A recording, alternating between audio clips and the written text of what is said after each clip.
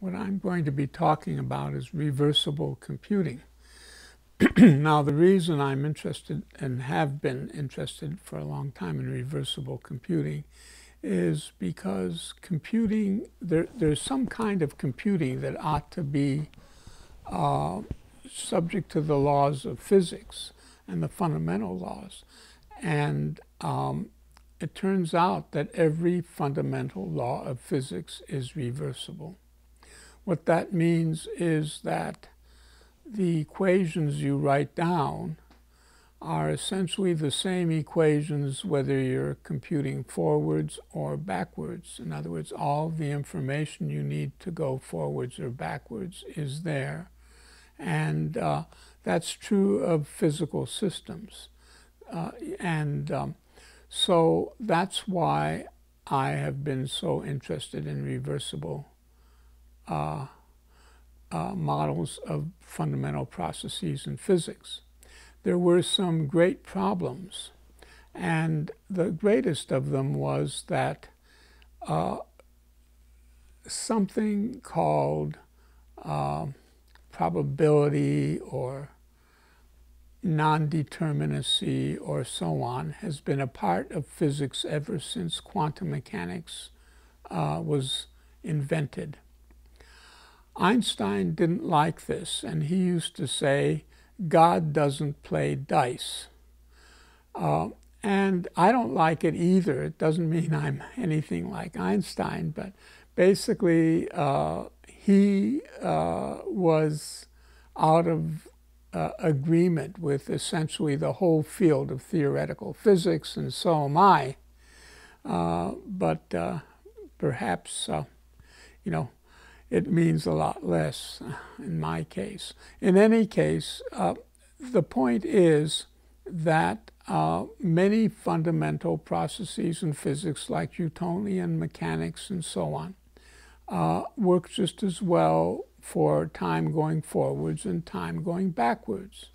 So if you had a movie of our solar system and the planets are whirling around the star, which is the sun, moons going around the planets and so on, if you play it backwards, it looks like the same thing, except certain aspects wouldn't look the same.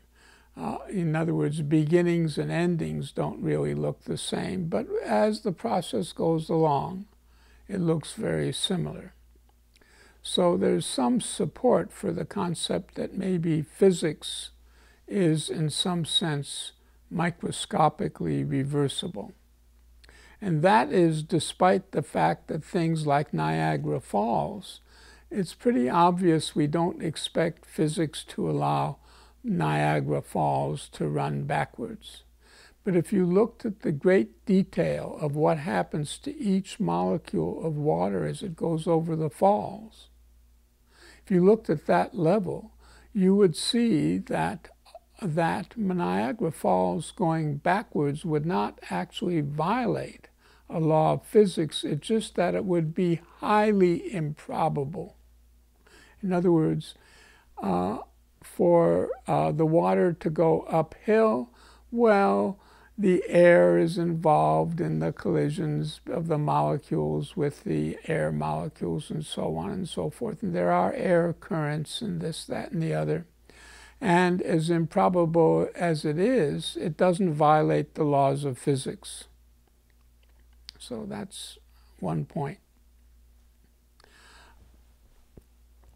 Another is the idea of a discrete model. This is, in some sense, based on what we've learned about computers and the idea that we know that any computer can be modeled exactly. Any computing process that one computer can do can be done exactly by any computer. But some do it very fast and some do it very slow. So the computer in my watch or the one in my phone could do the biggest computational job in the world if it had enough memory. and it would just be fantastically slower than using a supercomputer. So these are various facts about computing, that the minimum you need in order to have a computer, because one computer, you know, can pretend it's another. It's just usually slower. Those programs are called simulators, when one computer simulates another computer. So if computer A is simulating computer B, then B within A runs a lot slower than B would if it were implemented in hardware. But that aside, they do the exact same things.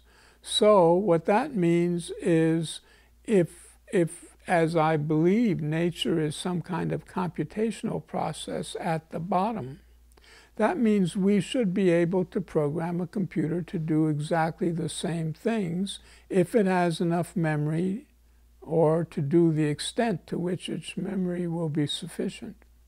And if it is just a regular, what we call universal computer. By the way, any computer you buy today meets the standards of what is a universal computer. The word universal just means that this computer can be programmed to act identically. That means process the data identically to any other computer, except for the speed at which it does it. It might do it very slowly, but it can do it.